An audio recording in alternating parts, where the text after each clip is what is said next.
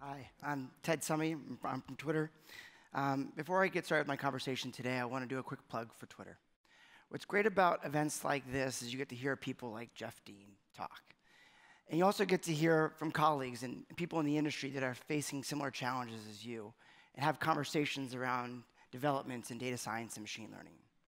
But what's great is that's actually available every day on Twitter. Twitter is phenomenal for conversation on data science and machine learning. People like Jeff Dean and other thought leaders are constantly sharing their thoughts and their developments. And you can follow that conversation and engage in it. And not only that, but you can bring that conversation back to your workplace and come off looking like a hero. Just something to consider. So without that shameless plug, my name's Ted Summe. I lead product for Cortex. Cortex is Twitter's central machine learning organization. If you have any questions for me or the team, feel free to connect with me on Twitter. We can follow up later. So before we get into how we're accelerating ML at Twitter, let's talk a little bit about how we're even using ML at Twitter. Twitter is largely organized against 3 customer needs, the first of which is our health initiative. That might be a little bit confusing to you. You might think of it as user safety, but we think about it as improving the health of conversations on Twitter. And machine learning is already at use here. We use it to detect spam. We can algorithmically and at scale detect spam and protect our users from it. Similarly, in the abuse space, we can proactively flag content as potentially abuse, toss it up for human reviews, and act on it before our users even get impacted by it. A third space where we're using machine learning here is something called NSFW, not safe for work. I think you're all familiar with the acronym. So how can we, at scale, identify this content and handle it accordingly? Another use of machine learning in this space.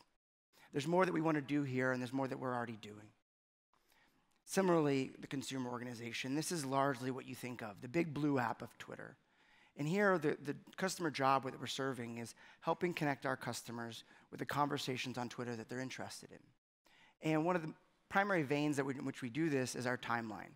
Our timeline today is ranked. So if you're not familiar, users follow accounts.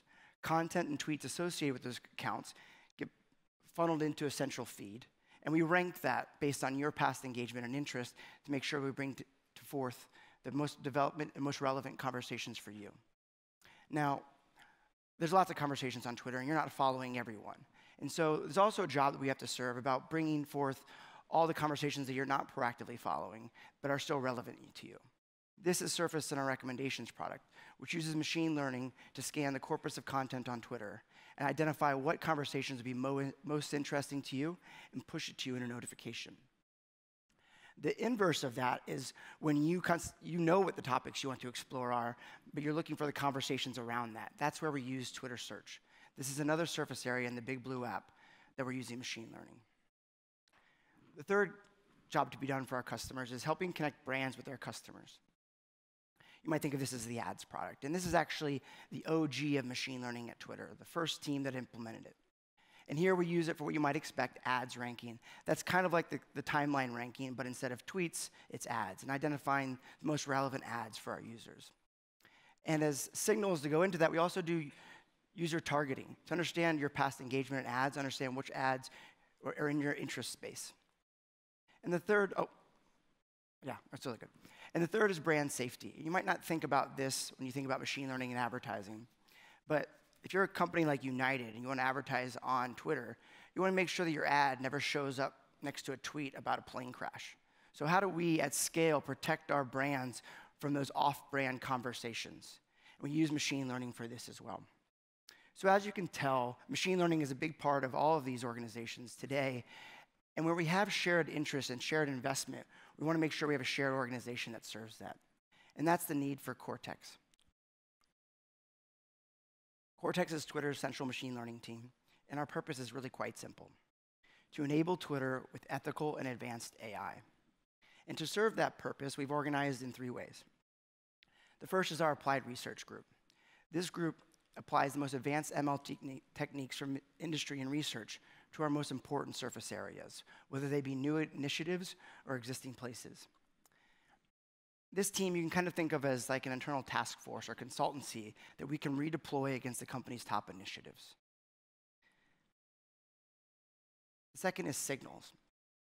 When using machine learning, having shared data assets that are broadly useful can provide us more leverage.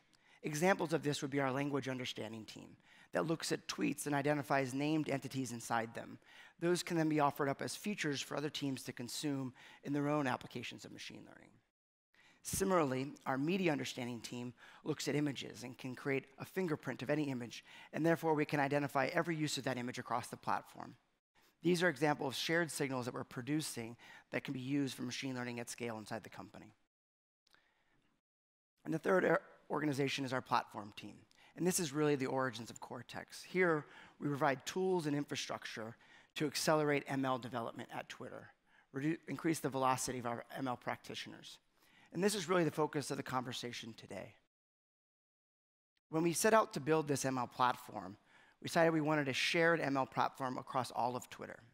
And why is that important that it be shared across all of Twitter? Well, we want transferability. We want the great work being done in the ads team to be, where possible, transferable to benefit the health initiative, where that's relevant. And similarly, if we have great talent in the consumer team that's interested in moving to the ads team, if they're on the same platform, they can transfer without friction and be able to ramp up quickly. So we set out with this goal of having a shared ML platform across all of Twitter. And when we did that, we looked at a couple of product requirements. First, it needs to be scalable. It needs to be able to operate at Twitter scale.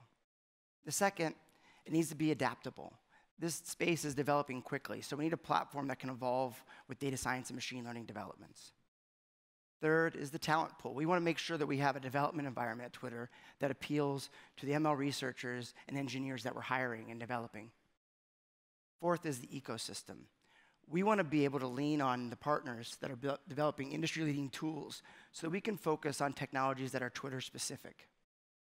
Fourth is documentation. I think you ought to understand that. We want to be able to quickly unblock our practitioners as they hit issues, which is inevitable in any platform. And finally, usability. We want to remove friction and frustration from the lives of our team so that they can focus on delivering value for our end customers. So, considering these product requirements, let's see how TensorFlow has done against them. First is scalability. We validated this by putting TensorFlow, by way of our implementation we call DeepBird, against timeline ranking. So every tweet that's ranked in the timeline today runs through TensorFlow. So we can consider that test validated. Second is adaptability. The novel architectures that TensorFlow can support, as well as the custom loss functions, allows us to react to the latest research and employ that inside the company. An example that we published on this publicly is our use of a split net architecture in ads ranking. So TensorFlow has been very adaptable for us. Third is the talent pool. And we think about the talent pool in kind of two types. There's the ML engineer and the ML researcher. And as a proxy of these audiences, we looked at the GitHub data on these. And clearly, TensorFlow is widely adopted amongst ML engineers. And similarly, the archive community shows strong evidence of wide adoption in the academic community. On top of this proxy data, we've also have anecdotal evidence of the speed of ramp up for ML researchers and ML engineers inside the company. And the fourth is the ecosystem, whether it's TensorBoard, TF data validation, TF model analysis, TF Metastore, TF Hub, TFX pipelines.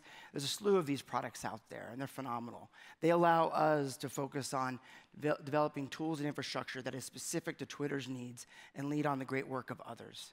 So we're really grateful for this, and TensorFlow does great here. Fifth being documentation. Now, this is what you would go to when you go to TensorFlow, and you see that phenomenal documentation as well as great education resources. But what you might not appreciate, and what we've come to really appreciate, is the value of the user-generated content.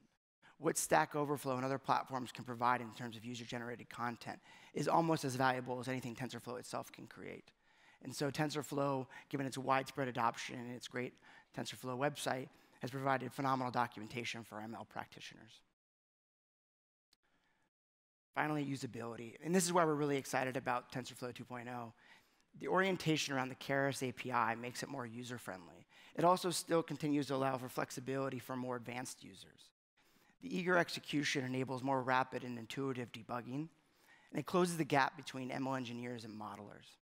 So clearly, from this checklist, we're pretty happy with our engagement with TensorFlow. We're excited about continuing to develop the platform with them and push the limits on what it can do.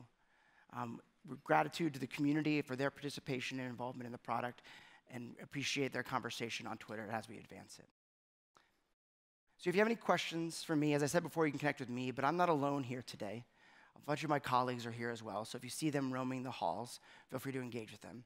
Or, as I shared before, you can continue the conversation on Twitter. Here are their handles. Thank you for your time. Cheers.